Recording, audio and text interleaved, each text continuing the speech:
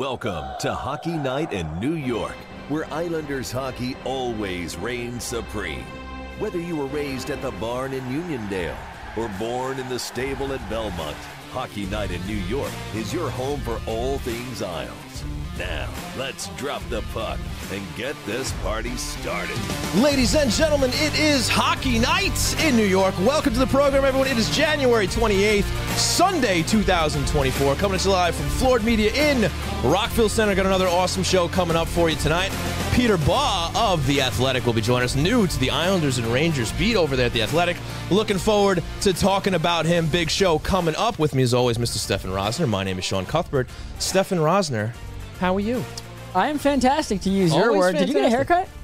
No, man. I'm just not wearing a hat, bro. Oh, okay. Yeah. My bad. Yeah, sorry. Looks good, though. Thanks, man. Appreciate that. Cool. So, thanks for joining the program here tonight at twitch.tv/HockeyNightNY and Facebook and Twitter and YouTube and everywhere else. Before we dive in, want to tell you all about our sponsors, starting with Blue Line Deli and Bagels. Satisfy your hunger at 719 West Jericho Turnpike in Huntington and 217 Carlton Avenue in East Islip. Check out the menu at BlueLineDeli.com. Also proud to be sponsored by Main Street Board Game Cafe. Find your crowd and unplug your game at 307 Main Street in Huntington Village. Also happy to be sponsored by Razor and Kniff, attorneys at law ready to fight for you.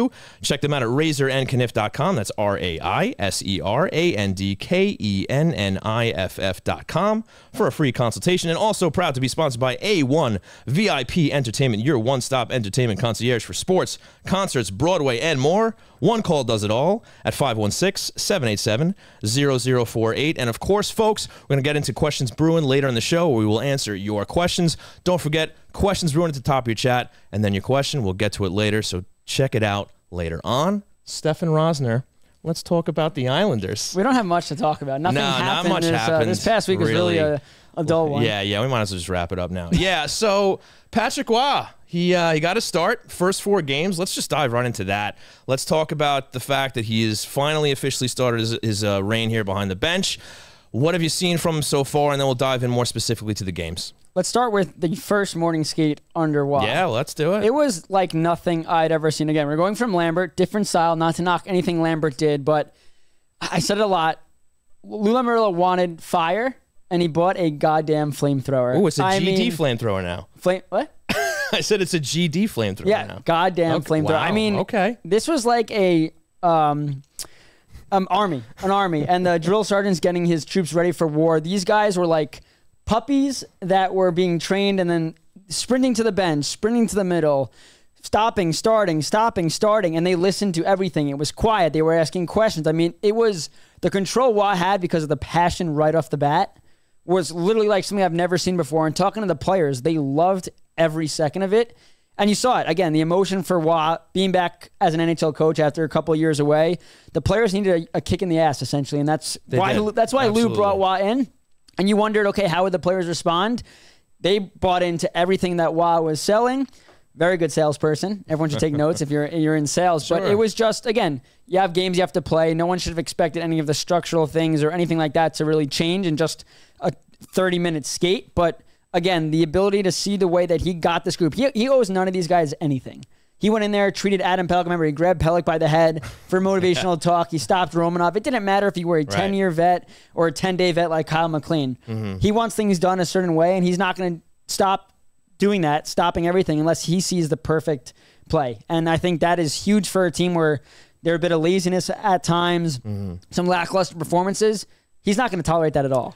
It has been night and day between Lane Lambert and Patrick Baugh, and it probably is that breath of fresh air that this team needed. And, just from seeing his press conferences, I mean, I wouldn't say he's similar to Barry Trotz, but he certainly nears the outspokenness that Barry Trotz has. I think Patrick obviously has a very different energy, but it's an enthusiasm. You can just tell how much he loves the game. It really comes out in the way he's talking about it, right? Not just being the coach, not just talking about what happened on the ice, but you can hear like that love for what's happening on the ice. And he almost loves to just talk about it and explain it. And he's not shy about telling you, what he saw out there, what he wants to improve, and everybody knows just watching Lane Lambert. I mean, he wouldn't give you anything. Yeah, we played.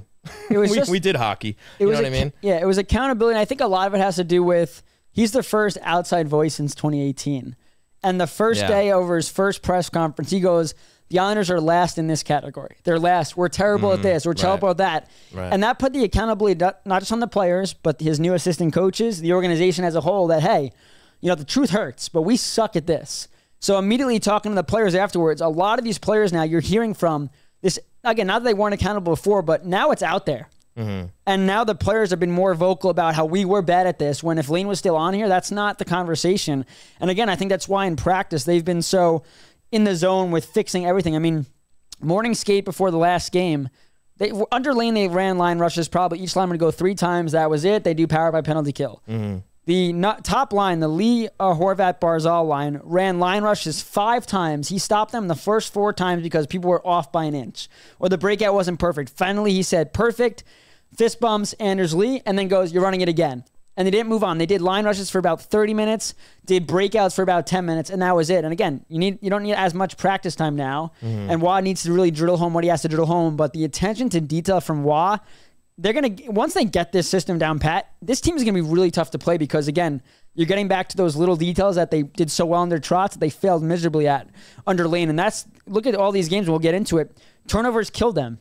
And if they just get rid of these turnovers or just lessen them, they're winning all these games. Yeah, the only concern there, I guess, is these turnovers were also happening under Lane Lambert. So are the undisciplined penalties. If anything has, negative that's kind of remained since the takeover, it's that stuff right there. And he's been acknowledging it, as you said. And that's the onus is going to be on him to help remove that. The players got to do it themselves. They're the ones out there making these decisions, right? Whether it's a decision to pass the puck here, chip it up the boards, get their stick up on a man, or just, grind through a play and not take a penalty, right? I mean, he can only do so much as a mentor, as a guy telling them in practice or on the bench, like, hey, keep your sticks down. But it's up to them to actually do it. So Waugh's got to try to figure out a way to weave some magic in that regard to get these guys to just focus on that stuff, remember it while they're out on the ice, because obviously Lane Lambert failed at that. And, Patrick's already kind of been giving us an update on that. Like, our turnovers have gone down, right? 17, then 14, then 14, then 10.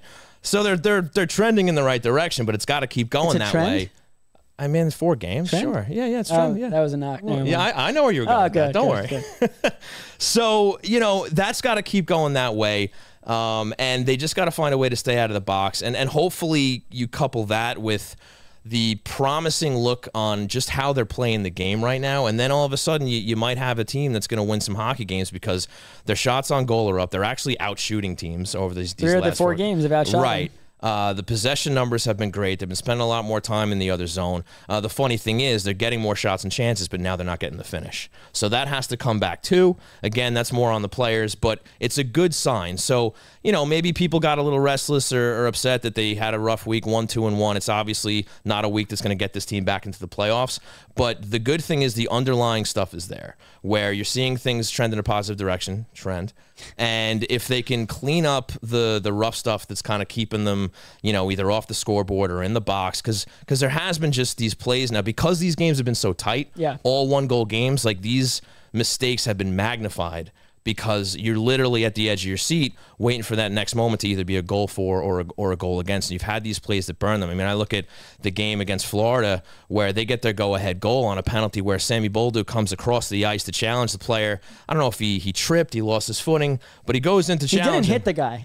What's that? He failed to hit the guy. Yeah. It was a rough moment for Bolduc, but he ends up falling down in the play. Then I don't know if he inadvertently or he went for the trip. If he went for the trip, that's on him, but his stick gets in between his skates.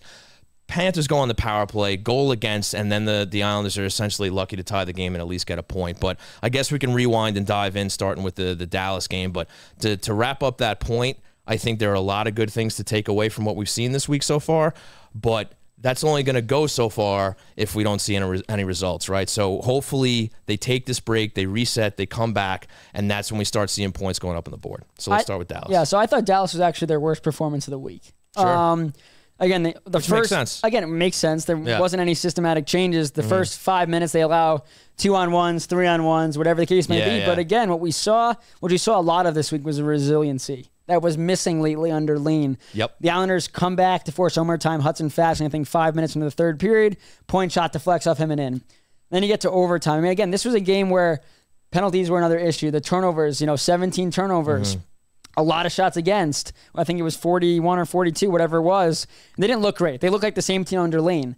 That being said, going into the third period, trailing, I asked a lot of players, what was the message? And he said, we're a resilient bunch. Just go prove it. Go do it. Right. Calm demeanor. Right. And if you've watched his pressers, he's actually more positive than I thought he was going to be after some of these losses, just because he's such a hard, energized coach. I think the positivity, not that he's coddling them, but he knows. Right. He deals with kids when he was in Quebec coaching them. Mm-hmm. And he's brought pretty much everything he's done there here. He's treating them like they're young guys, and a lot of them are young. But I think you saw the message going into the third allowed them to not think, we're gonna lose again. We kept the positive. Then it goes to overtime, and we've talked about it a lot, where your big time players have to make big time plays. Barzal strips the puck in the D zone. Horvat, again, his IQ does not get enough credit, where he's using his stick to say, off the boards, off the boards. His finish is beautiful. You see the emotions. They all talked after that. It wasn't just about getting Waldo in. We're snapping a losing skid. And again, you wanted to see them build on that performance, which I thought they ultimately did. And we'll get to Vegas in a second. But I thought, again, for them not doing really any systematic changes, to find a way to win that game due to effort and resiliency, that was the first step in the bringing Waugh on. Get them back to being that group, and I thought they did that. Right, and it's funny how the loser point feels so much better when you're coming back, you're tying the game, and then you're taking them. I mean, they got the winner point as well, but they earn the loser point, and then they get the second one. They earn the winning point as well. But it's a different feeling when they're the ones coming back and not the ones giving the late leads up, right? But yeah, good start, even though things were still a little shaky out there with the turnovers and stuff like that. But a good start to get that win, get it right off your chest for Patrick Waugh. And now we'll go over to Vegas, a 3-2 loss, but a much better game played by this team. But it seemed like giveaways were what did them in this one. And I thought this was their best performance of the week. I mean, from the moment the puck dropped, it reminded me of Trotz hockey. Relentless on the forecheck, suffocating the neutral zone. They didn't allow much, but again, turnovers, penalties that Defoyev, I think that's how you pronounce the rookie, that goal that Sorokin allows where his pad's all the way out, that's a bad goal. Right. To give up at that moment in time, and they ultimately lose in regulation. But again, they showed that dominancy that we have not seen from this group a lot this year against a very good Vegas team. And you looked at the positives, again, they were getting a lot of shots. Aiden Hill stood on his head. There were certainly spots where they could have buried. They failed to the penalty kill. It is what it is. I just thought the relentless effort is something that this group, when they're going, that's the first thing they do is get it on the forecheck. And I loved their game. I mean, you look at the advanced stats. I think they advanced stats said they should have had 6.25 goals in that game. It was just a very impressive performance. Again, building off it, but that's how hockey works. And why after the game goes, we probably didn't deserve to win the game against Dallas. We deserve to win this one. Right. We don't. That's hockey. But again, we talk about progression, right? Yeah. Turnovers down slightly, 17-14. And again, that forecheck was just so important to me because when the team's going, they could run 4 lines and really get in on that. And I thought from the opening shift, they did that. Well, we're going to have to cut this week recap in half because we got a break for Peter. Yeah. So, folks, I want to thank you all for tuning in to twitch.tv/HockeyNightNY, Twitter, YouTube, Facebook, all over the place. Really appreciate that. We're going to take a quick break. When we come back, Peter Baugh of The Athletic will be joining us.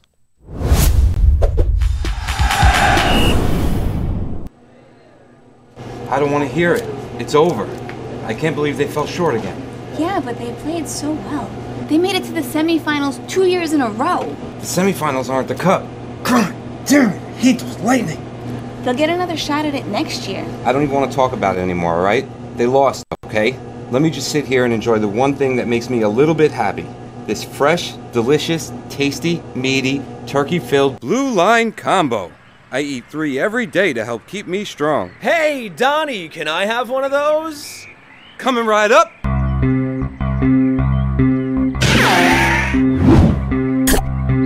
Talk about a blast from the Blue Line. Blue Line Deli and Bagels. Our goal is to make you a hero.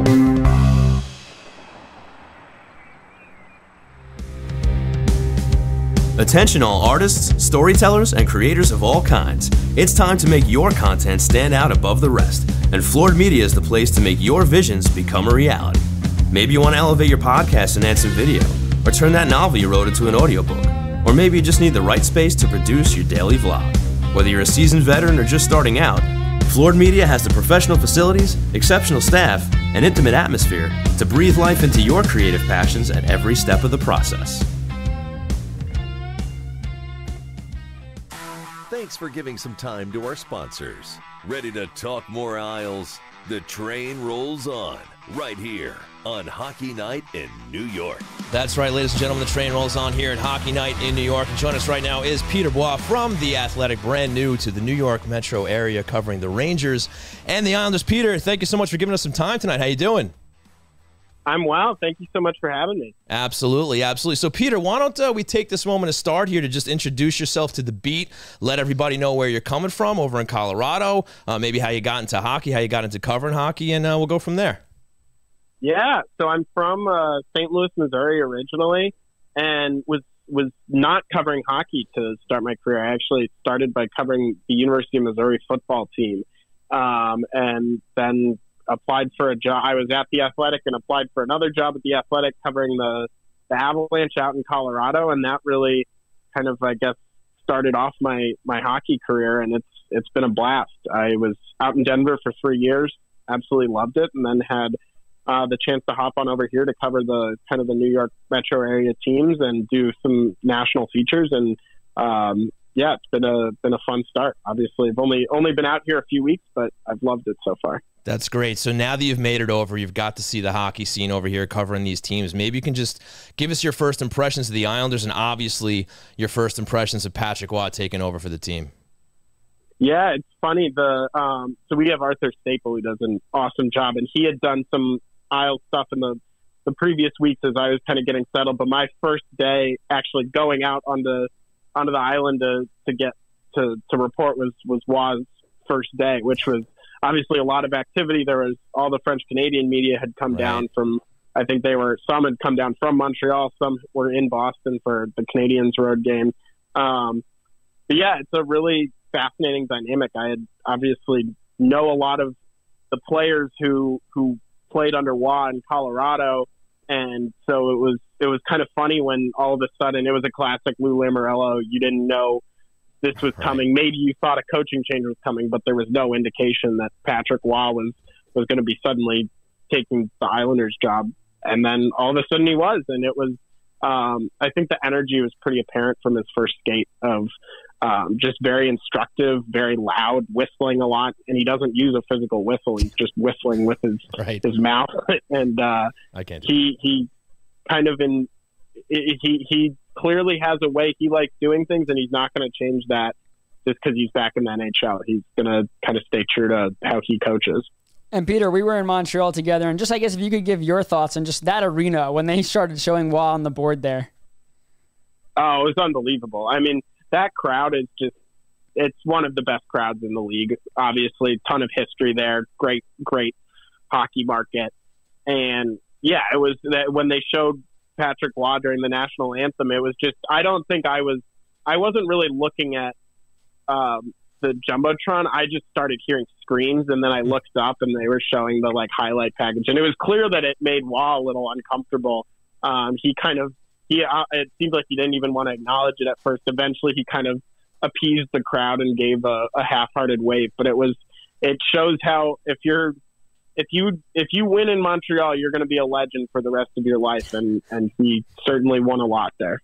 Before we move on to more Waugh and Islanders chats, Zach Parise just signed with the Colorado Avalanche. So I guess just take us through where you really think that he could be a great fit for that team. That's obviously he's joining them because he believes they could go on a Stanley Cup run. Yeah, I think that it's the Avalanche. So they signed Thomas Tatar towards the end of the offseason, hoping he could kind of give them a boost in the middle six and score some goals. And that signing just frankly didn't work out very well. So they traded him to Seattle, and now Zach Parise is kind of filling in that spot. I imagine middle six wing, maybe fourth line wing if they're fully healthy. Maybe he can slide up to the second line if they need him to. But he's a guy who, we know this, coaches like veteran players who they can trust. And Zach Parise is a guy with 1,200 games of experience. Maybe he's not the fastest skater in the world anymore, but he's someone who Jared Bednar is going to trust, I assume. And I think that's why they identified him as someone that they still wanted and who they still thought could help them. So he's someone who can, I guess, provide stability. He can penalty kill, and he can score some goals. He had 21 goals last year, and the Avalanche, they have the top end talent. The question is kind of, can they fill in around those players with some depth pieces? And Zach Parise is now someone that's a role that they don't need to now fill at the deadline.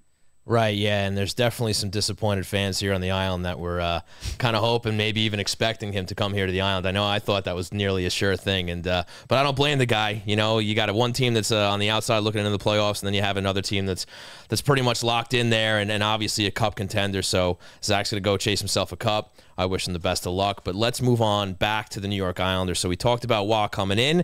Now let's talk about the New York Islanders with Waugh behind the bench. What did you see from these first 4 games? How did they look out there? And how has Patrick Waugh's influence looked on the New York Islanders? Yeah, I mean, they're certainly playing with effort. Like, I don't think that you can question the effort in any of the games that they've lost. In Montreal, they battled back. They're still making a lot of, I would say, mistakes that aren't mistakes that the best teams in the league make. A lot of bad turnovers, costly turnovers, plays that are frankly just like bad decisions leading to grade A chances the other way.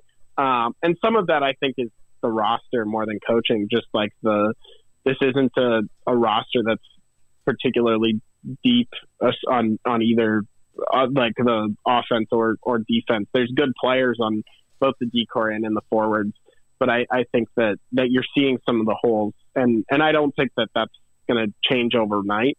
I think maybe with Waugh they can kind of create. I know he's hoping to create some better habits and better structure and eliminate some of those turnovers and loose defensive plays, but that's going to take some time, especially just given the kind of being realistic about the talent level that's on the roster. And have you, I mean, obviously you've been in a couple of practice here. The intensity, have you ever seen anything like this?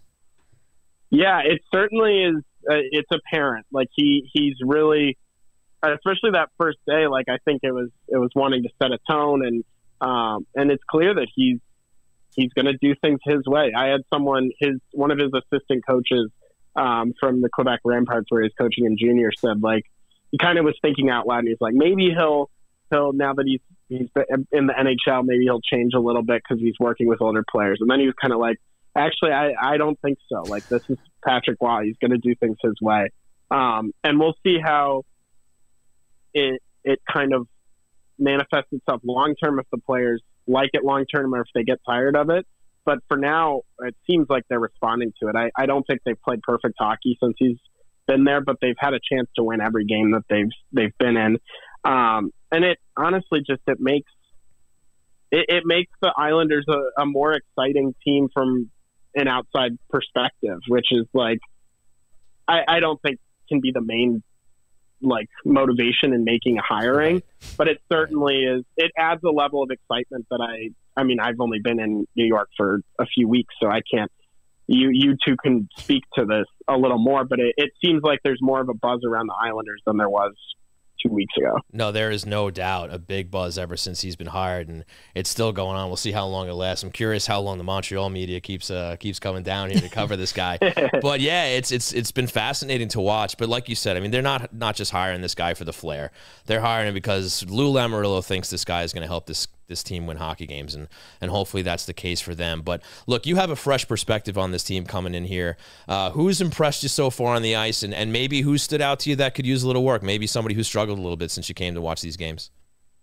Yeah, I mean, Noah Dobson's like an obvious answer, but he's just so good. I knew that he was a good player when I came out to New York, but like kind of watching him a little more frequently, it's clear that this is a guy who's a legit number one defenseman, and those are really hard to find. And the fact that the Islanders have one who's young and they can hopefully for them keep around for a long time is a huge advantage as an organization. And then Barzal, I think, has played really well in the last few games. He's working really hard, generating a lot of scoring chances. His skating is beautiful to watch. These are all things that we knew, but it's kind of fun to see it on a more frequent basis.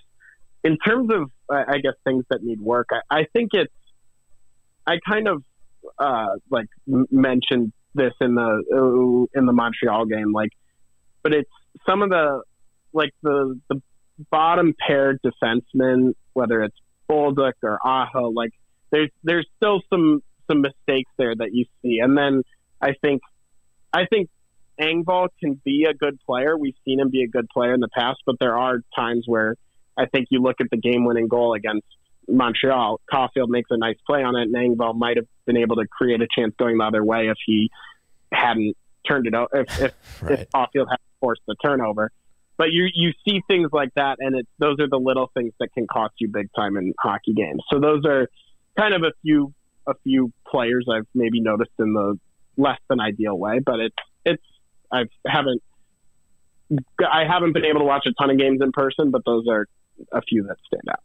Yeah, and in terms of goaltending, obviously you're going on for Georgiev, who really didn't have a backup this year to Sorokin and now Varlamov. I guess we'll start with Varlamov. Just the last couple of games, what did you see from him? Yeah, I think he's played pretty well, especially, I mean, he had to knock some rust off, I'd imagine, the first game and gave up, I think, 3 goals in the first period. But all of those were pretty dangerous. It wasn't like the skaters in front of him did him any favors. And then I thought he was pretty good last game. And it's clear that Waugh trusts him. There's a lot of familiarity there. If you look at Semyon Varlamov's 2014 numbers under Waugh, like that, he was unbelievable that year. He, I think, finished second in Vezina, easily could have won, was 4th in MVP voting, and was a big reason that Waugh won Coach of the Year. Like, he stole a lot of games for the Avs, and that Avs team overachieved in large part because of the goaltender. So it's clear there's a lot of trust there. I thought it was interesting that Waugh went to him back-to-back days, kind of as soon as he was healthy. But I think his reasoning made sense of wanting to give Sorokin kind of even more time off. And I think at its best, that's a goalie tandem that can go up with any tandem in the league. But that will take Sorokin kind of getting back to the level that he was at last year, where he, I think, was in contention for the Vezina and was one of the few best goalies in the league. For sure, Peter. And you talked about Noah Dobson before, obviously being a standout here. Maybe you can just give us a look at the rest of the defense, what you've seen out of them so far. And again, I know it's a small collection of games here that you've seen so far, but maybe just give us your thoughts on what you've seen so far and what they've done back there. Totally. I mean, it's tough losing Pelech the way they did. And I mean, just in terms of head injuries, those are scary, and you hope he's okay. I think that it's an interesting decor. Like, Waugh's been complimentary of Romanov, and then, yeah, Dobson's obviously the one they have leading the way. I'm curious when Pulock will be back, kind of how that looks, because ideally you'll have both him and Pelech kind of giving big minutes to that decor. But Dobson is obviously the one who stands out. He's the one who's going to produce offensively a lot. But they do have some other guys that you want to be able to count on. And then I think it's kind of figuring out the bottom pair and like piecing together the rest of the decor, and to get to a spot where if they're going to play important hockey games, you kind of have to be able to trust every person you put on the ice, especially defensemen. And I think that'll be key for the Islanders in the next little bit. Peter, no pressure prediction here, but do you think that the Islanders find a way to get in with Waugh behind the bench here this season to the playoffs?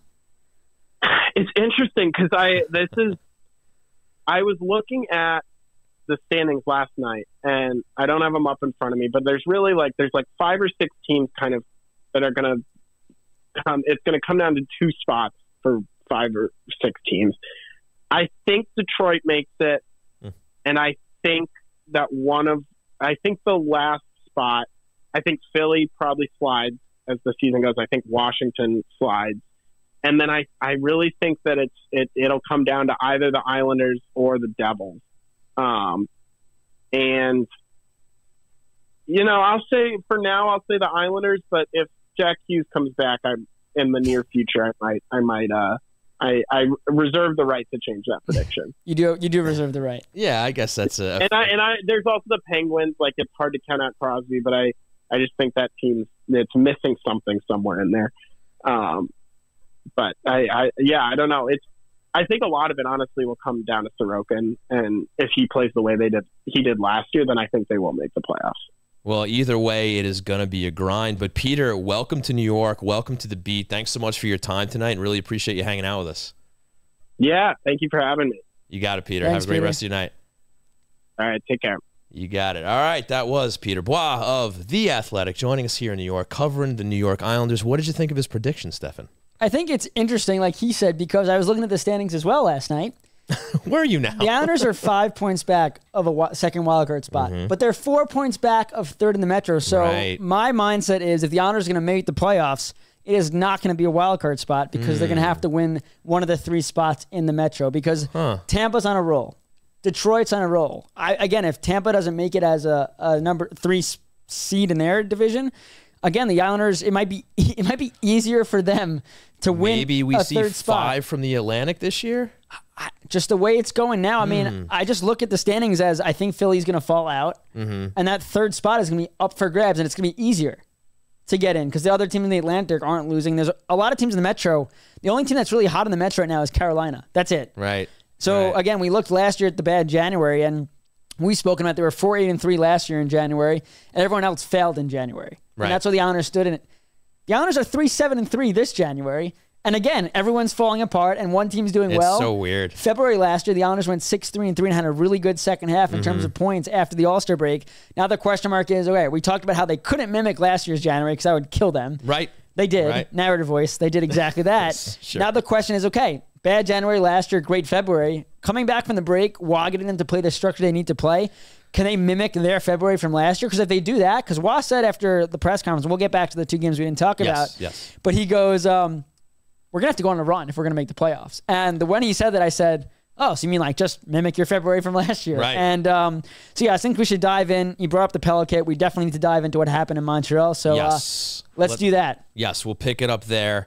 So, yeah, Montreal, obviously not a good start. Going down 3-0 in the first period, you have a lot of things go the wrong way. Obviously, I mean, I'll key in on the Pellet situation for now. I mean, just a vicious, ruthless hit from Gallagher, completely unnecessary, away from the play. I mean, this just looked like a guy who wanted to get a dirty hit on somebody. I mean, there's no gray area in this. You know what I mean? There wasn't any situation where it was like, he was trying to get out of the way, or it was in the heat of the play. You know what I mean? Like, this is a guy who just consciously decided to take his elbow up right into Pellick's head, and it took him out of the game. And I know there was a lot of people upset that he didn't even have an in-person interview. I know Thomas Hickey was very vocal about it. Subban, his old teammate. Yeah. Again, when no one is siding with you. Yeah. And again, the fact that it wasn't, so for people that don't know, obviously, if it's an in-person hearing, the max could be whatever they really want it to be. There's no limit to how many games. But if it's an over-the-phone, the max is 5 games. The reason they did an over-the-phone is because he has no past incidents of suspension. Now, I talked about this with you, Sean, earlier today, and just being blunt here, if you kill somebody and go to jail, they don't say, well, you killed someone. He hasn't killed anybody before. It was the first time you killed someone. Again, like this hit, right? And then you mix it in with there was an injury. Pellick had a concussion. Last year missed 21 games. A second head injury in 14 months. He's going to be out. They're saying day to day. I doubt it. I just think that it was so vicious and so intentional that the fact that he only got 5 games is absolutely ridiculous. Yeah, I think the argument that he hasn't gotten suspended before flies if it's more of a gray area kind of play where you could see where it might have been a little inadvertent, or maybe it was one of those plays where if Pellick's turns his back at the last second and it's up against the boards and he smashes him into the boards. It was nothing like or that. Gallagher's not even looking. There's no and they gray collide. area here. Yeah. This guy had intent to harm this guy. I'm sure he didn't want to give Pellick a concussion, but I mean, again, he could have just skated by him, no problem. Even gave him a little bump in the shoulder. No harm, no foul. But the fact that he just up and extended his elbow right into his noggin, I mean, that's again intense. So yeah, you can say he's never done it before, but it was vicious and it wasn't inadvertent. So yeah, I mean, I'm kind of with the peanut gallery on this. I think he should have gotten more than the 5 games. He should have gotten an in-person hearing. But like goalie interference and calls like that, like NHL player safety is all over the place. It's so inconsistent. You don't know what constitutes a 5-game suspension, a 10-game suspension from one incident to another. And they have these videos. They try to explain it to you, but at the end of the day, it still just seems like there's something going on underneath there that we just aren't aware of, where they choose, X amount of games for this guy and X amount of games for that guy. And for me, it just never adds up. And, I don't know what to make of it other than say that, they did Pellick, they did the Islanders, and they did the league a disservice by only giving him 5 games. And again, he's been like a quote machine. And he said it doesn't really matter what they gave Gallagher because it's not bringing Pellick back sooner. Right. And right. Keep on. So let's get into this game. They go down 3-0. Please. Go down to 3-0 early. Ton of mistakes. Penalties killed him. It starts with the Hudson Fasching delay game penalty. He had a really tough game. And then, of course, he gets hurt. Trying to score on a breakaway, loses his balance after Sam Montembeault kicked out the right pad. Goes into the boards, leaves in the second period with, I think, 12:08 to play. And so the Islanders are down a forward for half the game. But the Islanders, again, resilient bunch. Right. Come back. Late in that, well, first if you get Horvat goes on the board, a nice one-timer. You look back and Horvat got robbed of his second goal of the game. Savard kicks out the skate and the stick, robbing him a wide open net. Matthew Barzal snipes later in the third period. Kyle Palmieri, after like 16 whacks, finally gets it to fall there. He is hyped. I don't think I've ever seen Kyle Palmieri that hyped. And then Pierre Engvall, which he had made a mistake earlier in the game. We've talked about Engvall a lot, north-south, right? And I know you want to butt in here. I'll give you 1 sec. Engvall is best when he's going north. When Engvall decides to go south and not be, I'm not saying it's lazy, but make plays back in his own zone when he doesn't have to do it, he gets in trouble, which led to the Caulfield goal. I think that made it 2-0. He shuffles the puck, sauces it to Aho. Aho can't handle the pass. Caulfield goes right around Bolduc, who didn't even really try to hit him. Dekes Varlamov out of his shoes a little bit and tucks it home. So that's the first Engvall mistake. And then the second one, similar to the Matt Martin play against Nashville, where, he has a chance to just get the puck out. He waits too long. Caulfield picks it up. They find Monahan, one-timer, and with around 2 minutes left, the Islanders are chasing. Horvat hits the post with 10 seconds to go. The Islanders lose a game where they really should have won.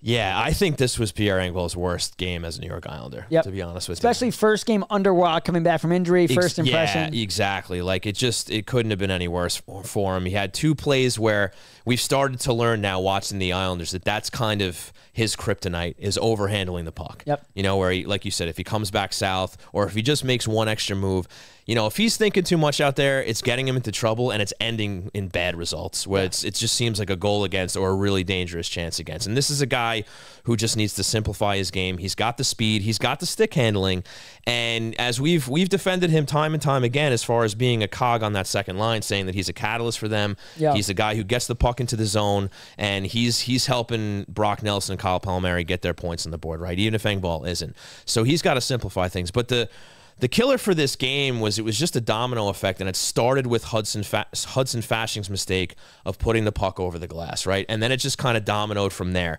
Now, and I said this the other night in the post game where we did the space there, where it seems like that kind of just took the Islanders off the game for a little bit. They end up on the penalty kill. They can't kill it.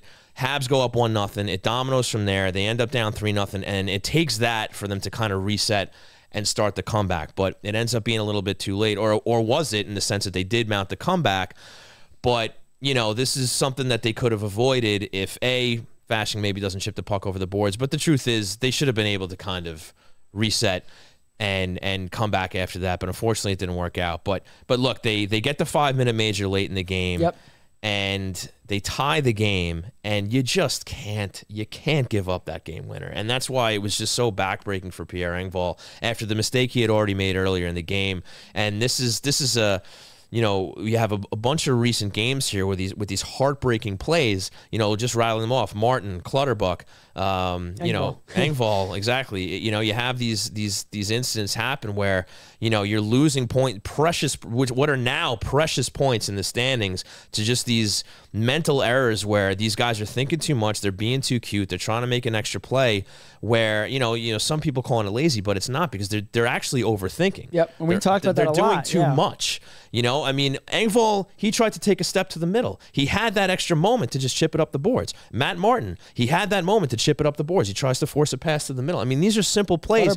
And you have to be aware, and these guys are, and they should be, you have to be aware of the circumstances too. A game on the road, tight game, whether you're within a goal, whether you're tied, you make the safe play. You don't have to go for, the risky breakout pass here to try to get that extra goal. Like, get it to overtime. You know what I mean? Unless it's a sure thing, chip the puck up the boards, play it safe. The clock probably runs out, and you make it to overtime. You go for that second point. And so for a team that's, as Peter just pointed out, battling in the standings with a bunch of teams here, you got to be making the smart plays to collect those points, even if it's in a losing effort in overtime. Yeah, and Engvall play hurt for 2 reasons. One, obviously put him out of position, but it also put Brock Nelson out of position. We've talked about this. Again, if Engvall chips the puck off the boards, him and Nelson are probably on a 2-on-1 with, enough time to score maybe a game winner there. And what happens is a lot of people were, looking at Nelson saying it was a lazy play, not getting back to his guy, but we're watching it in slow motion or not in the moment how fast it is, that Nelson's mindset when Engvall made the move that got picked off was breaking out. Right. Nelson got confused. He's not expecting that puck to come back. No, could Could Nelson have gotten back to disrupt Monahan, who was his guy? Yes. Could Romanov have handled the puck and instead of whiffing on it? It wasn't a great play. It wasn't his fault. Yes. But if Romanov gets the puck out, like Nelson was there and could have made the play, but Nelson's mindset was offense, up, got to get back, up, the puck's here, and that's the game. And again, that was Engvall's first game under Waugh, and I asked Waugh before the game against Florida, I said, you talk about turnovers. Waugh wants puck possession. I said, so what's the balance? And he goes, and we started talking about Engvall, and he cut me off. And he said, Engvall is going to be fine. My job is to get Engvall back to the player performer that he was, because when I got here, everyone told me that he was the best player, and I'm going to get him back there. And now let's go into the Florida game, where Engvall does make a mistake in this game as well. Sean, you can take it away. Yeah, I mean, this is another game. It's funny. All 4 of these games, they ended up playing from behind. They had to mount comebacks, some successful, some not. And, this is just another game where it's a tight game. They're playing Florida well for the most part. They're getting the shots. They're getting the opportunity. They're getting possession. And it's just another game where it doesn't go their way in overtime. But I give them credit for being resilient once again, getting the game to overtime. And, you take the consolation, I guess, in getting a point out of a Stanley Cup finalist in the Florida Panthers. Yeah, Engvall takes a tripping penalty in this one. McLean takes a penalty that comes back to bite them. Again, you're talking about... I thought they played well against Florida.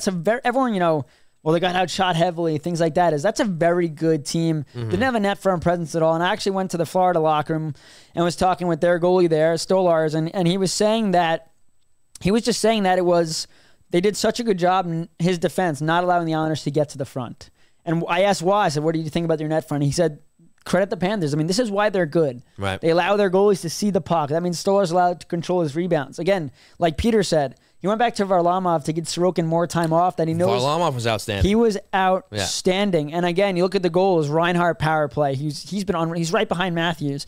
I think he's got 13-game point streak. Then they don't lift a stick and Kachuk deflects one in.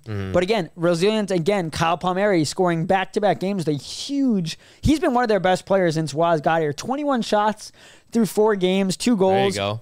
He's been the Palmieri right now that we kind of look like when they get into the playoffs his first year. He was really slow when they first got him at the deadline.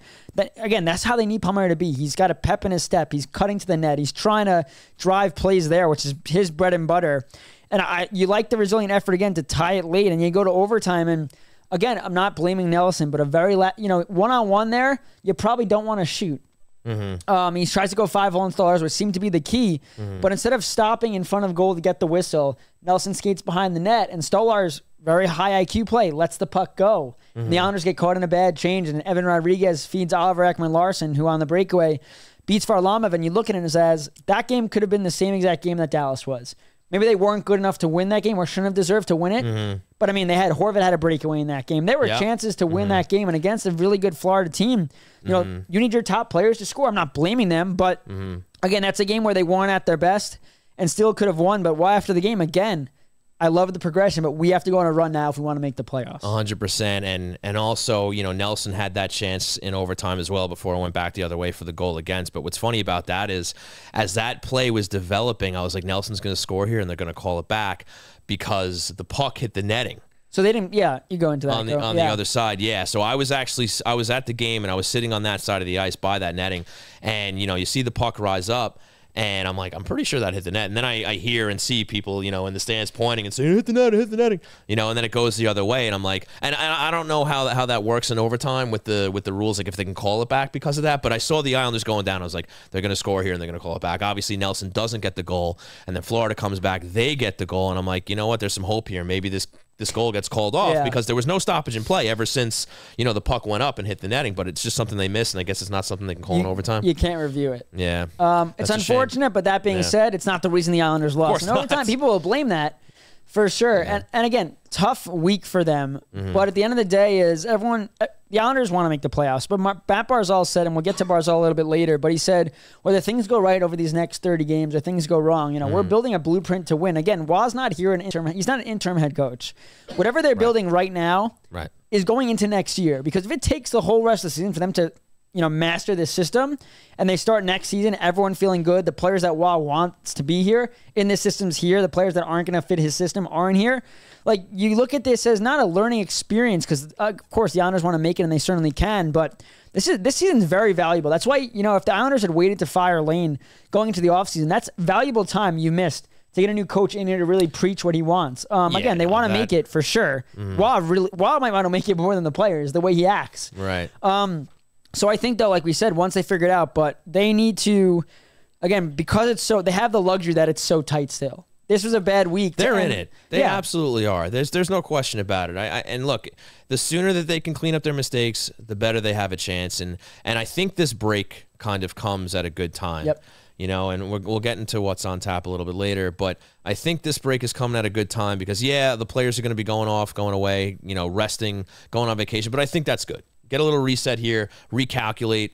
Come back under the new coach again. Maybe walk and do a little strategizing during this week while he's looking for a house. Yeah, because he talked about that in the post game. But maybe this is a little reset for the team, like a more formal reset. Not only the coach coming in, but just like a break. It's almost like wash your hands of what came before with the rough stuff with Lane Lambert and the losses that were mounting there. Come back fresh after this All-Star break and really go on a run. Again, it's promising that they gave these good teams, like look, Dallas, Florida, Vegas. Top teams in this league, right? And they were tight games against all three of them. They could have won all three of those games if certain things had gone their way, right? And hopefully they clean up the things that can make these games go their way and they go on a run here. But I think that'll do it for the recap. I'm going to tell everybody about our friends at Main Street Board Game Cafe. Then we're going to take a break. So folks, Main Street Board Game Cafe in Huntington Village on Long Island's North Shore. Games for sale and for open play. Food and drink, beer and wine, fun and friends. Bring the magic of phones down, eyes up, tabletop board games to your family. Our staff will help you find the right game from old favorites to the hottest new releases. We have everything from strategic to easy party games. Get off your screens for a night your family will remember. Looking for meetups to join? Our Magic the Gathering, Dungeons & Dragons, Lorcana, and organized play communities are welcoming for all. We also do parties and corporate events. Located at 307 Main Street in Huntington Village. Go to mainstboardgamecafe.com for more information. Main Street Board Game Cafe. Find your crowd. Unplug your game. And with that, I want to thank you all for tuning in to twitch.tv/HockeyNightNY and all your other favorite platforms. We're going to take a break. When we come back, what's on tap?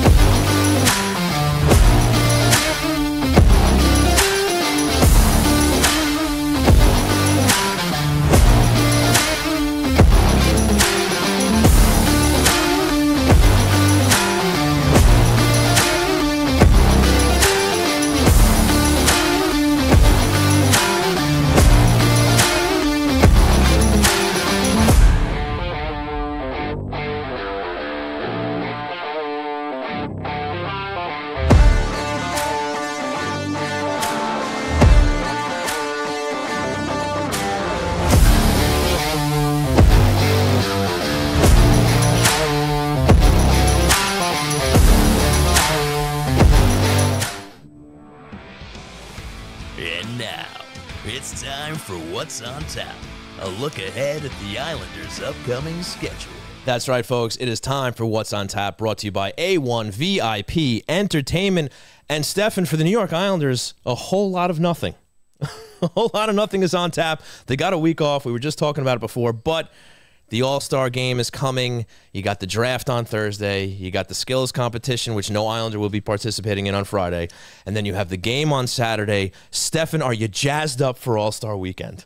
Oh, I can't wait. It's going to be relaxing, hopefully, for the players. Like a guy like Noah Dobson needs this rest. I think it's definitely a blessing in disguise that he is not going. Sure. Maybe Lou said, you're not going. Wouldn't shock me. So I think Same with Ilya. I think Barzal, it's really good, though, because he always talks about, he loves being around superstars. Because he says, I want to be there because I want to be able, to be with them. That's, Crosby picking his head. I know Noah Dobson, maybe next year, but Noah Dobson trained with Crosby in the offseason. They have a close relationship. But I think for Barzal to go out there and be the star that he is, no fastest skills stater competition, which to me makes no sense, but it is what it is. But also, you know what happens during this break?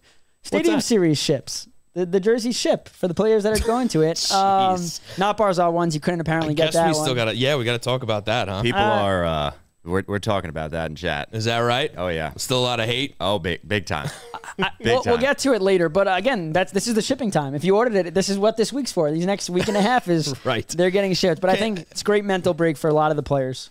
Yes, and again, we'll get into the jersey, but just that you mentioned the shipping, I just cannot believe that this league can't get it together, or at least, I don't know if it's just the Islanders or all 4 teams, I didn't see, but apparently jerseys aren't showing up until March. So you pre-order now and you can't get it till a month after the game. So there's like 4 or 5 players you could order and no name that'll get here in time for the game, but Barzal is not one of those 4 players.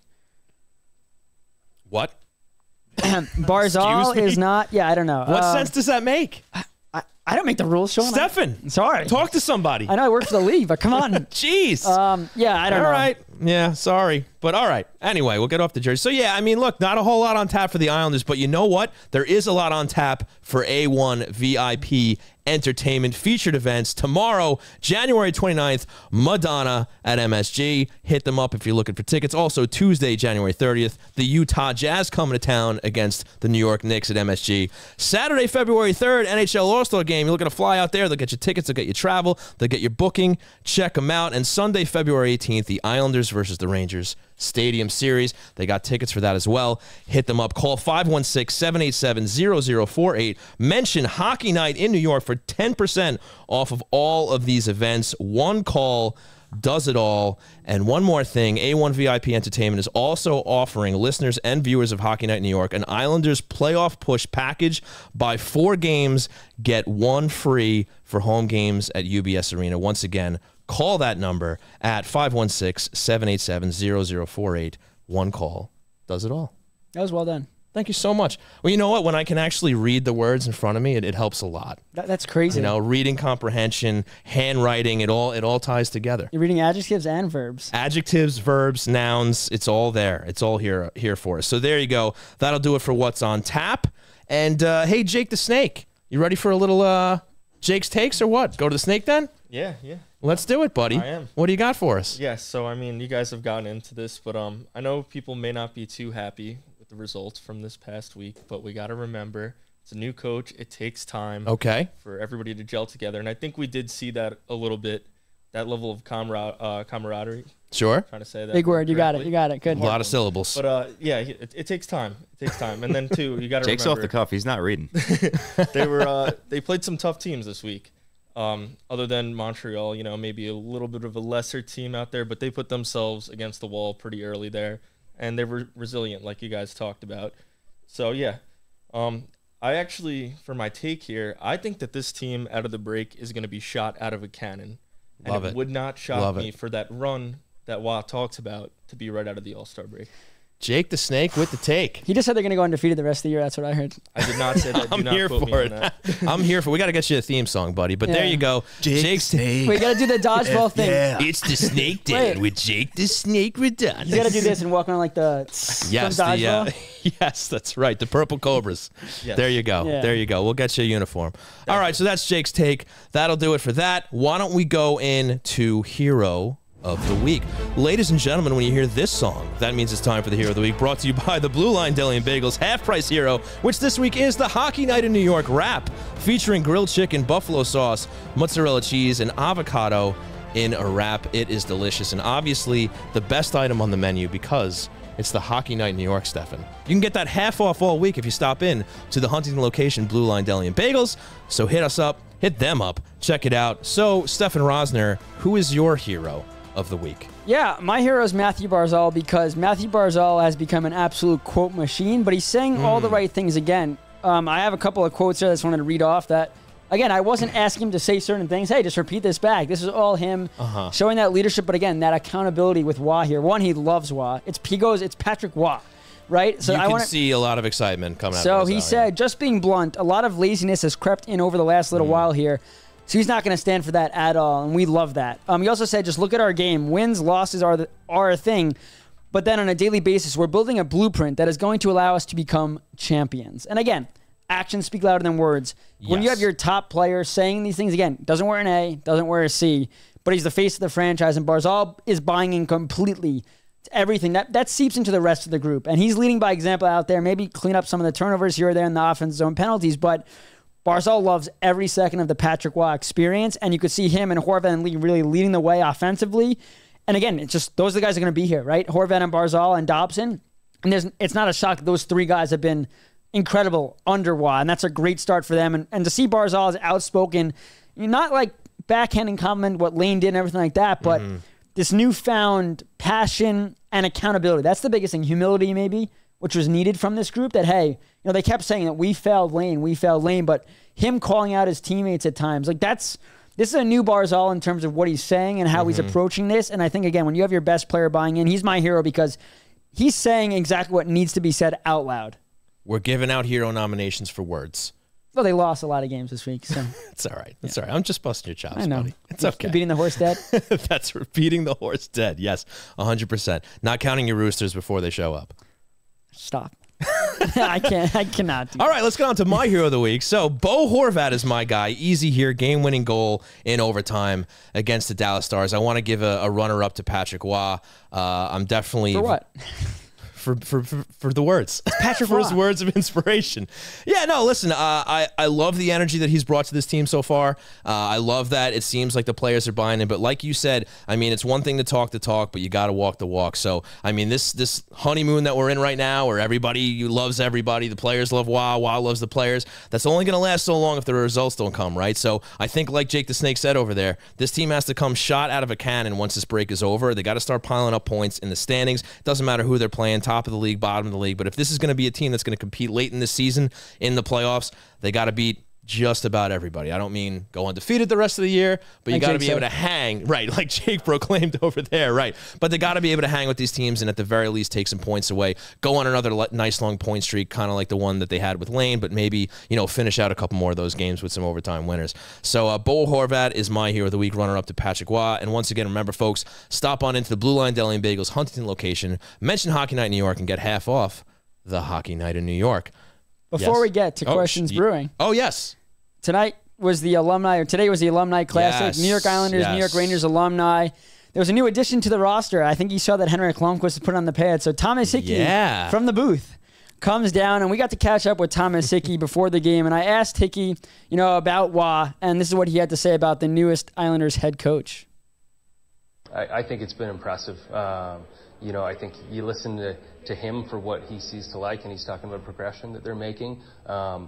But it's the intensity that they're playing with and in a determined group. And look, it's professional hockey. You'd expect that's the bare minimum, but reality is it's a long season and you got to push the right buttons. And I think for this group to have someone to push them to that next level, I don't think you ever want to get to that point. But in my opinion, it looks like it's making a difference right now because that determination and the speed that they're playing with, it's leading to changing the metrics that they've come out with earlier on in the season that weren't very good. It's leading to more shots and less shots against, and I think it's going to be a work in progress. Yeah, other thing from the Classic is that Johnny Boychuk could still let it rip. Yeah. Radik Martinek is putting people in blenders. Yeah, Matt Molson could still move, and Henrik Lundqvist is still. Molson had a nice snipe over Lundqvist blocker, actually, so Molson still got the shot. Yeah, it was a 6-4 loss for the Islanders alumni, but it was for charity, so it doesn't matter. But you know what? Yeah. Like, credit to the fans. They came out. It was a packed building. You had Ranger fans, Islander fans, all living in harmony together, supporting a good cause. There were, as far as I know, no fights in the stands, so that's a good thing. They did in the parking lot, the packed parking lot. That's possible. Parking was at a premium. I got a ticket. No, you didn't. I did. I got a ticket. No, you didn't. I did. I'm telling you, I got a ticket. You just said you didn't get a haircut, and I think you got a haircut. So, well, a couple of weeks ago. You actually got a ticket? I got a ticket, buddy. Yeah, I didn't know where you park. You said you park. You might park where the players park, to be honest. So this isn't going to do me any good because now I'm putting it on a record. So when I go to plead not guilty, it's not going to work out well for me. But yeah, so you know how you get a. I'm basically like 3 parking lots away from the building. Guam, yes, correct. So I'm trying to get in there. I'm trying to rush in there to catch everything, and you know how you get to a lot. And all the spots are full, but you have that like end line on the end of the lane. You have that illegal park spot? Maybe. You have the park where you're the spot where you're gonna get a ticket. Everybody else is doing it, sort of thing. Like, you got 3 cars over here doing it. There's one open right here. I'm like, you know what? You got these guys doing it. I'm like, I'm gonna slip in there too, right? So after the game, we leave. I go to my parking spot, and sure enough, there's this nice, wet, waterlogged yellow ticket on my windshield, and I'm like, this is outrageous because I'm like, there's other cars here, and I go look around, and I was like, that car doesn't have one. That car doesn't have one. There was another one that had one. I was like, all right, but this guy was just picking and choosing who he's giving tickets. To be fair, your car sticks out like a sore thumb. What do you mean? I think I got the expression right? That was that expression, right? That was pretty good. I mean, I'm assuming you drove your orange Tesla. It's the only car I drive. Yeah, that sticks out. I mean, if I'm a cop going, I'm picking that one. It wasn't even a cop. It was public safety. Oh. Yeah. Anyway. It was right next to Safety Town, so it makes sense. Questions Brewing time, right? Right, Ed? Yeah. In a moment. Before we get into Questions Brewing, I want to tell you all about our friends at Isles Fix. Islanders Country, get your daily fix of Isles news, highlights, and analysis by subscribing to Isles Fix, the only Monday through Friday Islanders newsletter sent directly to your inbox. Sign up for free or become a paid subscriber for added benefits at ilesfix.substack.com. So why don't we take a quick break real quick, actually, Ed, if you could do me that favor. Then we'll get into Questions Brewing, and we'll wrap this thing up. Sure. You got to go pay for ticket.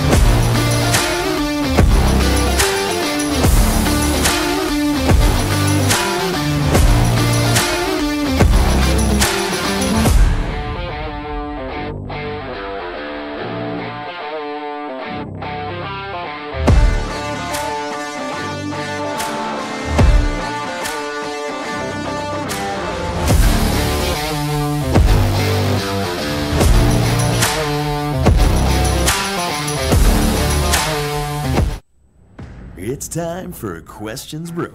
So go ahead, ask us a question. Yeah. So go ahead, Ed. Tell us about the questions. How we doing over there? How's your best pal Jay? He's great. What's going on? He's great. Everyone's How's the chat looking? Everybody involved? They're talking about the jerseys. What's going on? Everyone's involved. I actually do want to start off with the jerseys before we move into more serious subject matters, you know? So let's start off with this from DTMR. Do you spend $300 on the Stadium Series jerseys or wait 2 months when they are on the bargain rack? Well, I guess if you're a smart shopper, if you think they're going to be on the bargain rack, you wait for the bargain rack. I guess that's a cheeky way of asking whether or not maybe we think this jersey is nice or not, perhaps. I like it. I thought I saw that first promo commercial that everybody else saw, and you know, it didn't do the Islanders any favors, but I think once we saw the photographs and we actually got a chance to check out the pro shop over in Northwell today, and I got to tell you, they look a lot better in person than they did in that promo video. Now, I know a lot of people still have a lot to say about the Isles, and this, by the way, isn't very important. It's just a jersey. But I actually thought it looked really nice. I love the way the orange pops in the jersey. I think they're going to look awesome on the ice. We still got to see how the socks and the pants and the gloves look and all that. But the helmet, yes. But if they do all that right, I think they're going to look pretty nice. But you know, I guess you'll have to wait and see them for yourselves. But look, $300 is expensive for a jersey, no matter what it is, whether it's the Islanders jersey. Couldn't be me.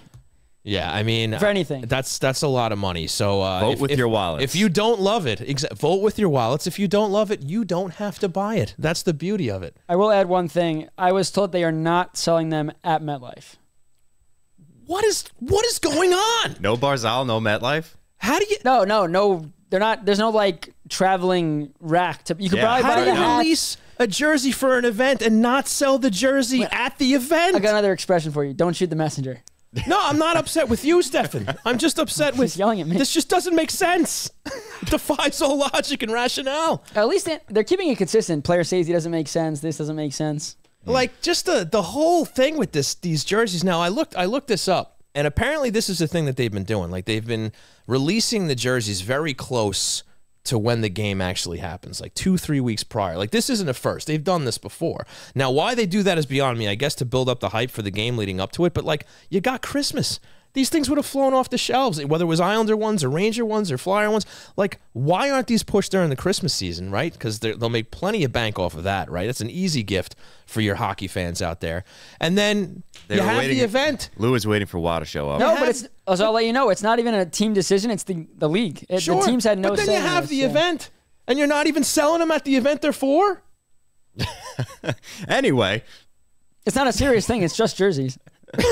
That's a fair point. Yeah. But like also like it's so stupid. It's so stupid. All right, there you go. See, I didn't expect I don't get worked up about the team on the ice. Now I want to talk about more serious subject matters. Right. Now, is there anything more serious than this? I don't know. All right. Blood pressure. Moving on. We touched a lot about, the hit before, and a lot of people brought up their concerns that we already touched upon, but an interesting take here from NZAB09. What do you got? Are the more serious hits now an issue that has come around because they have diminished fighting in the NHL? Players are not allowed to self-correct those kinds of issues. Look at how Gretzky was protected and then how Crosby wasn't because fighting was taken out for the most part. Yeah, this still is a terrible hit that even if fighting was allowed, Gallagher gets jumped. But Gallagher kind of went right to he goes like this, and goes right to the box. I mean, someone could have stepped in the way. What did I do? But I don't, maybe. I think the problem is that players that don't have a history could say, well, if I just crush someone at center ice, I'm only getting 5 games anyway, so I might as well do it. If I take him out for the season, it's messed up. It's been taken out of the players' hands a lot. It started with the instigator years ago, but now you have those rules, right, where if you get into a fight with 5 minutes left or something like that, you get thrown out. I don't remember the rule exactly, but basically they've taken more steps to curtail the shenanigans where you get brawls and where you get guys going after each other. But a byproduct of that, as NZ brings up here, is that you have players like, whether Gallagher did it himself or not, but you have players that take more liberties now because they know they don't have to answer the bell. Where they know that, the other team is taking a risk, getting an instigator penalty, whether it's a minor, double minor, or a major. And it's definitely, however things are set up now, it's not a perfect science, that's for sure. There's definitely corrections that need to be made. I don't know what the answer is, but there's definitely an issue here where fighting is down. Guys aren't, being policed as much, so they're willing to make these dangerous hits, and then you get guys getting hurt and getting their lives messed up if they end up getting terrible concussions and injuries. I mean, look at Philip Edel today with the New York Rangers. He had a concussion, comes back, suffers post-concussion, what they thought was out of practice, and he's out for the season now. And now it's not even about hockey at this point, about the guy's life. But I just want to say April 11th, circle that date. That's the fourth to last game of the season. The Islanders welcome in the Montreal Canadiens. Yes, and Gallagher will be well done with his suspension by then. Yeah, and if he is on the ice, that's the thing now he's going to get hit, slashed every whistle, cross-checked. Well, if the Islanders are in a tight battle for a playoff spot, they might let him go because they can't take costly penalties. I forgot that he was still in this league, to be quite honest, Gallagher. I mean, someone's got to study the fall from him because he was a pesky guy like Brad Marchand, but he's also a talented guy. I have to say, I was actually surprised that was his first suspension because I knew he always had a knack for kind of getting under guys' skin and being a little chippy out there. So I was actually surprised to find out that was his first. But yeah, I don't know what the answer is. But Enzeb, I think you bring up a good point. It's definitely not a perfect science. Hopefully, some smart guy out there or some smart gal out there will figure this out for us. Next. While we're on that subject, Aisle 72 asks, any idea how bad Pelech's injury is? With his concussion history, praying wasn't as bad as it looked. It probably was as bad as it looked just because of, again, last injury last year was Bortuzzo, now his current teammate, goes into the boards hard. But, again, the head wasn't completely the main point, just directly in the head. I mean, this was a shot. You saw the way Pelech looked like he got clotheslined. I mean, Pelech's a huge guy. The fact that Pelech got crossed, he gets up. Right. When you watch him walk off, when he gets off the ice, you're like, oh, okay, he got up under his power, he's skating. But then he gets onto the walkway down the tunnel. He just looks really off. They're listing him as day-to-day, but we've seen that become week-to-week and month-to-month. And, again, they are not going to rush this guy back. He missed 21 games last year. He missed over 20 this year with an upper body and a lower body. Again, you just have to hope he's okay person-wise, because this could mess you up for a while. Yeah, we've had a couple of things happen with him here. And I guess while you're on the subject, no updates, I'm assuming, on Cizikas or Pulock? So I came out of the locker room, and Pulock was at the top of the stairs and said, hey, guys. He's wearing shorts. He was coming out of the gym of a workout, no boot, nothing. And we were asking him, you feel good? He goes, yeah, I'm hoping to be back soon. So I'm not saying after the All-Star break, but he looked really good. No ailments or anything like that walking. And again, they especially with Pelech out and with what Pulock did in the playoffs last year, maybe he wasn't his best this year, but he's gone from being that offensive guy to legitimately a shutdown defenseman type of defenseman when he's on his game. And with the injury to Pelech now and the shakiness on the bottom pairing, Pulock back after the break would be huge for this team. Agreed. Ed, what do you got? Next up from Luigi Main. What up, Luigi? Luigi Main. Does Lou make a panic trade before we come back from the All-Star game or wait until the deadline? Zagra, I believe how that's pronounced. What? Zagra? Oh, Zegras. Is it Zegras? I don't think it's in Lou Lamoriello's DNA to make a panic move. Does he make a move where he just sees a need and tries to fill a hole like Stefen just brought up on the defense, with these injuries? If Pellick's out for a while, if Pulock isn't coming back soon, we talked about needing defense before Pellick even went down. We were saying if they were going to make a move at the deadline, D was probably the way to go here. Maybe this bumps it up a little sooner than the deadline if a deal is there to be had, but Lou Lamoriello panic, that just doesn't happen. And it wouldn't be for Zigra. Did they not put the S there? Or you just made it French Canadian? Yeah, it's too close to zebras for it to be like, it's just one letter off from being zebras. I was like, it's not zebras, is it? I was like, there's no way. It's hard to read sometimes. I'm thinking it's hard to read sometimes. I was like, I took a shot in the dark. I was like, it can't be zebras, basically. So I wish you said zebras. You look at Waugh, and Waugh's talking about limiting the turnovers and playing that strong defensive game. Trevor Zegras is a very talented player. We've seen him do some incredibly talented things. Yeah. He is not the player for this system. Would he be amazing to see Zegras alongside Barzal and Horvat? Sure. But I don't think Zegras is the guy that would ever fit into the system. Maybe more of like a Doug Waite system. That's not even a knock. Just offense only for Zegras. I truly think if Pellick's not back or Pulak's not back, you got to go get a defender. Obviously, you could use the LTIR money if Pellick and Pulak are both. I don't think Pulak's out long term now in terms of the season because we're seeing him out and about. Pellick, maybe use that LTIR money, go get a guy like Hanifin because you don't need to be under the cap in the playoffs. Or I like Tanev too on the Flames. Okay. Plays like Mayfield, but again, shutdown defender, big body, block shots. That's what I feel like he fits this system perfectly. But again, like you said, Lou never panics. He does not. Edward. Going back to Edzev really quick. Okay. Now that we've seen what Waugh can do, are there any other coaches we can get? What? Just kidding. What?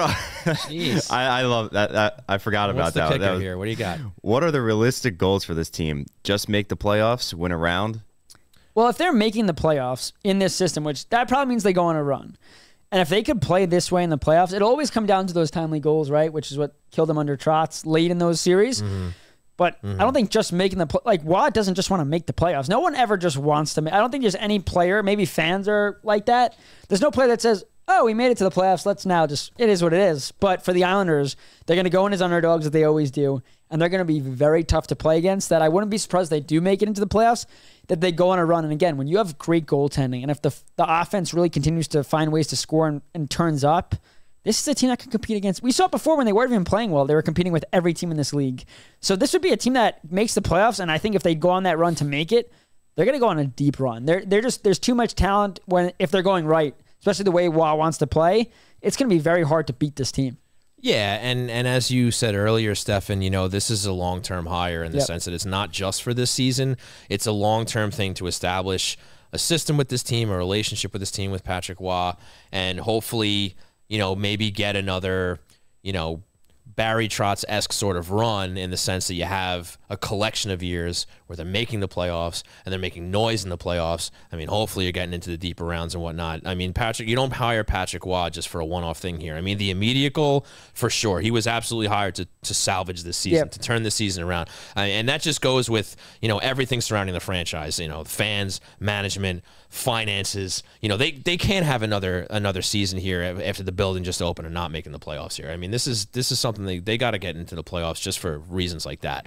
But yeah, big picture, he's got to get these guys going the way they need to be going here after this break. Hopefully get themselves into the playoffs and maybe make some noise, because I agree with Stefen. This is a team, if Patrick Waugh can get them playing where we know a vast majority of the players on this roster can play, then they can hang with most teams in this league, and you never know what can happen in a 7-game series. So, yeah, the ultimate goal here is to playoffs and beyond, for sure. And I'm very curious to see how they play with a lead. I don't think they're going to play shell hockey like Trotz did, because he's talked about how aggressive he wants them to play, and he wants the defense to move around and not be in the low slot, and that second quick, like we spoke about, the term where it's that second guy coming in for that aggressive pinch.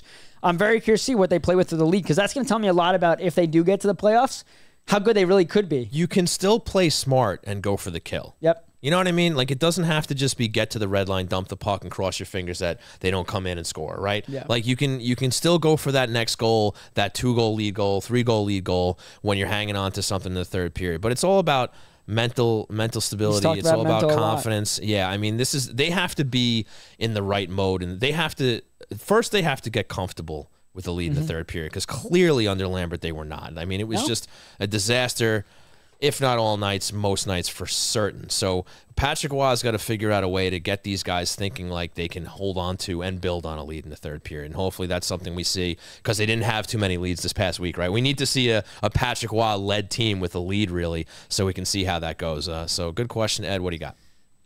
Next up's not a question, but I just want to shout out Julian Plenty here over on YouTube, who says, Habs fan here. Hey. With Waugh joining the team, now Islanders are my second favorite team.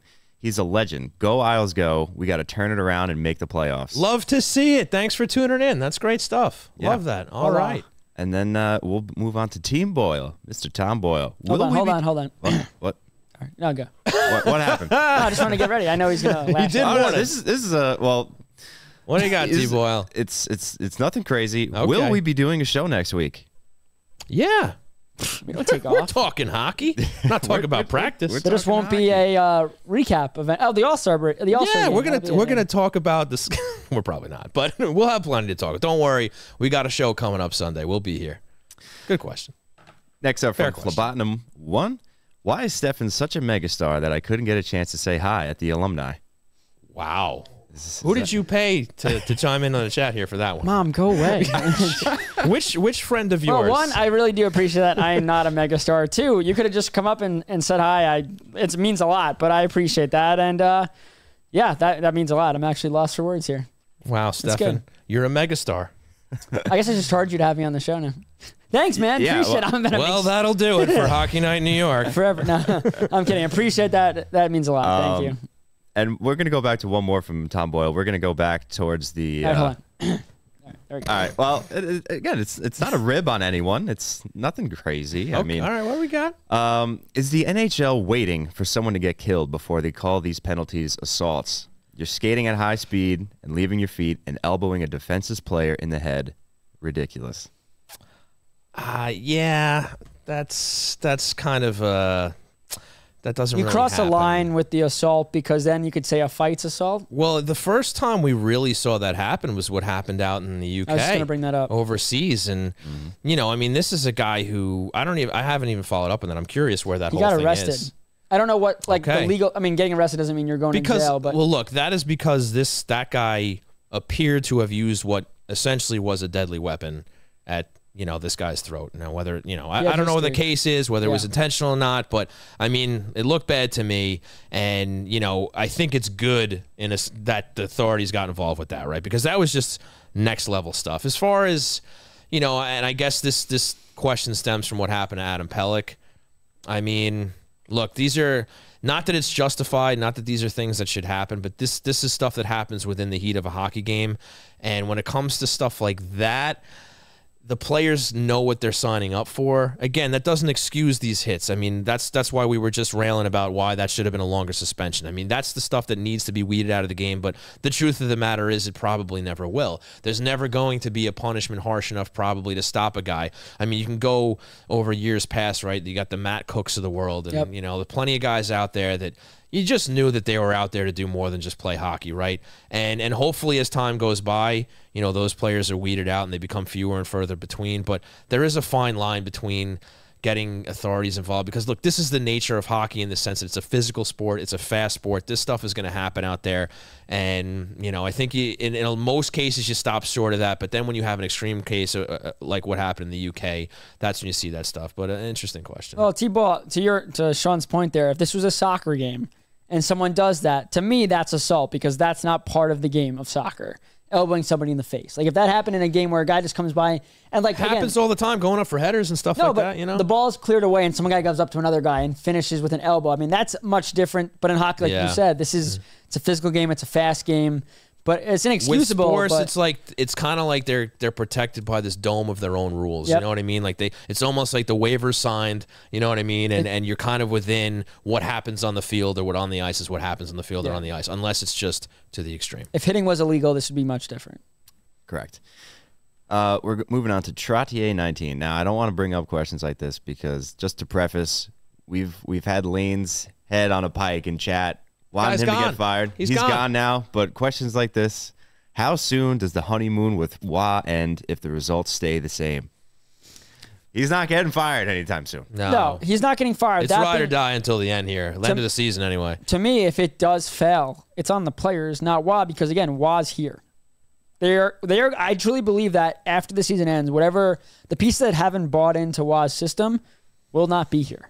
Again, you're not trading 8 people on this team. I don't think they'll need to do that. But, if the fourth line, Clutterbuck and Martin retire, or some guy is not really buying in, a la a guy like Wallstrom, they won't be here. So I think that once the honeymoon phase ends, it's going to be up to the players to either buy in or not. And if Waugh is here next year, if the players that don't buy in, they're not going to play. That's how it's going to work. So I think the honeymoon phase is never going to impact Waugh.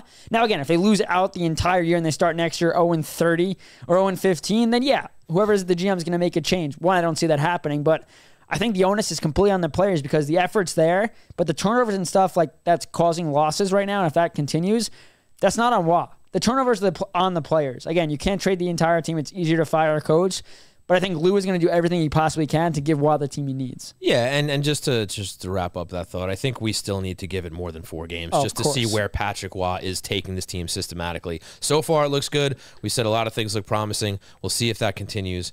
But the honeymoon is going to continue, at least for now. If they come back from this break and start a little losing streak, then maybe you start worrying about it. But either way, Patrick Waugh's not losing his job. Yeah. But I think we're going to have to wrap there because we have gone a little bit late here. So thank you for getting your questions in. If we did not get to yours, we will try to get to it next week. So Ed, cue the music. I want to send a big thanks to all of you for tuning in here on twitch.tv/HockeyNightNY, on YouTube, on Facebook, on Twitter. Really appreciate it. Really appreciate the chats. Thank you so much. I want to send a big thanks to our sponsors, starting with Blue Line Deli and Bagels, 719 West Jericho Turnpike in Huntington is where to stop, or 217 Carlton Avenue in East Islip. Check out the menu at BlueLineDeli.com. Also a big thanks to Main Street Board Game Cafe, located at 307 Main Street in Huntington Village. Find out how to unplug your game at MainSTBoardGameCafe.com. Also a big thanks to Razor and Kniff, attorneys at law. Nobody likes going to court, but if you have to, call 516-742-7600 for a free consultation. Also, big thanks to A1 VIP Entertainment, your one-stop entertainment concierge for sports, concerts, Broadway, and more. One call does it all at 516-787-0048. Of course, I want to send also a big thanks to Peter Baugh of The Athletic for joining us. Great spot from him. Stefen Rosner, where can we find you on social media and the interwebs? Megastar, Stefen Rosner. Oh, Christ. Nah, it's gone to my head. I'm sorry. This is a problem. Stefen_Rosner, STEFEN_ROSNER, the Hockey News, Islanders, Rangers, and NHL.com. You can follow average Sean Cuthbert at Shawnee Hockey on Twitter. You can follow the show at Hockey Night on NY on Twitter, Facebook, Instagram, TikTok, and all the social media spaces. Folks, if you enjoy what we're doing here, please rate, review, subscribe on your favorite platforms, whether that's on the podcast, whether that's on YouTube, here at Twitch. Definitely appreciate the support there. If you have some time to give us a review, that helps us out a lot too, so we really appreciate it. And with that, we'll be back next week. So for Stefen, for Jake, for Ed, for Jay taking a nap over there, I'm Sean Cuthbert. We've been Hockey Night in New York. Thank you so much for tuning in. We'll see you next week.